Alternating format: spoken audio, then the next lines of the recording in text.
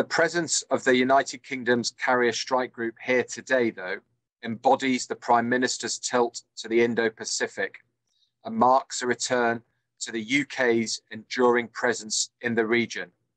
And our visit to Japan is the cornerstone of this deployment and a demonstration of the UK's commitment to investing in our partnership with Japan.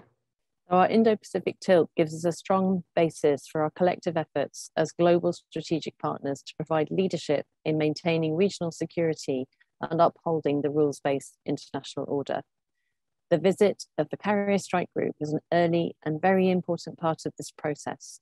With regarding my observations on the PLA Navy, we have, as we moved through the area, we were escorted, shadowed by Chinese units, which is as expected.